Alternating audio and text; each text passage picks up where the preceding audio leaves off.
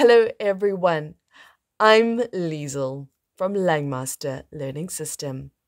For today's video, I'll tell you a fascinating story about Albert Einstein's childhood. But before jumping in, please subscribe to our channel.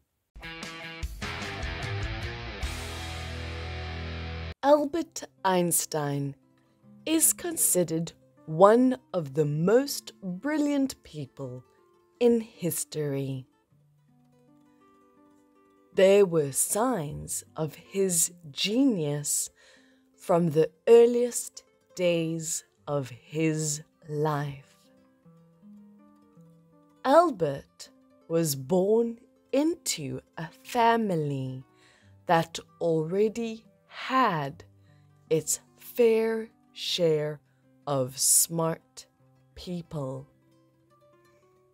His father, Hermann, had been an excellent student with a particular gift for mathematics.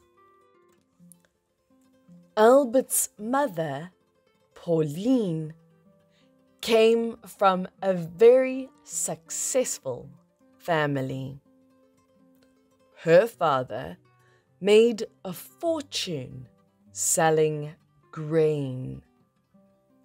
Albert, Hermann and Pauline's first child, was born on March 14th, 1879, in the southern German town of Ulm. Albert's birthday is also Pi Day, March 14th, or 3.14 for pi. 3.14 is a special number in math and science. Right from the start, there was something very different about him. He rarely spoke for the first few years of his life, whereas most children began to talk by about the age of 2. When Albert finally began to talk, he had a strange habit of saying sentences very softly over and over again to himself. It was as if he was trying them out before he let anyone else hear them. This habit troubled some of the people around him. The woman that the Einsteins hired as a maid even called him the dopey one. However, she and many others would soon discover that little Albert was about as far from dopey as anyone could be. One of the most important moments in Albert's childhood happened when he was about 5. He became ill and had to stay in bed for a time.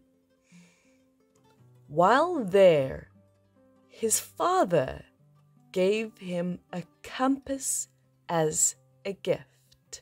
Young Albert was utterly fascinated by this. He was enthralled by the fact that the compass's needle was reacting to an invisible force rather than some other object touching or moving it.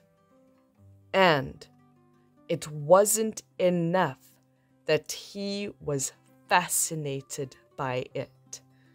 He wanted to know how it happened and why it happened.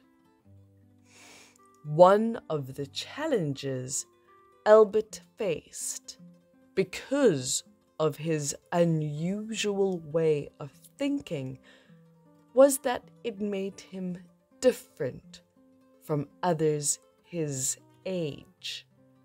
While most boys would spend a sunny afternoon outside playing ball, Albert would sit and wonder about all sorts of things.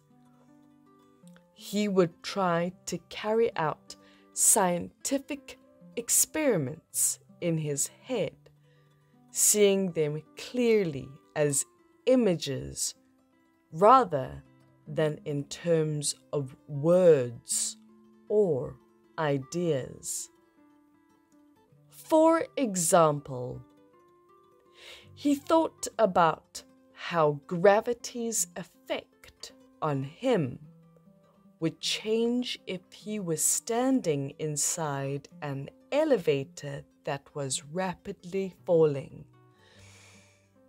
He would wonder, would I still be affected by gravity? And would I still be standing on the elevator floor? What would be holding me there? I have no special talent. I am only passionately curious, Albert Einstein said at the Saturday Evening Post in 1929. Albert also spent hours by himself playing with his favorite toys. One was a set of building blocks from which he would make a complex and unusual structure. He also had a small engine powered by steam that he received from an uncle. He would watch the engine work and then try to figure out the scientific principles behind it. It was all part of a powerful curiosity he had about the world and how it worked. This would be the driving force throughout his life. By the time Albert was ready to start school, he and his family had moved to the German city of Munich. Albert had one sibling, his younger sister Maria, nicknamed Maya. She was often his only friend during his otherwise lonely childhood. Albert was teased by the other children for being different. This made him feel lonely, but it also helped him to look at the world differently. He became determined to uncover the secrets behind the invisible forces of life.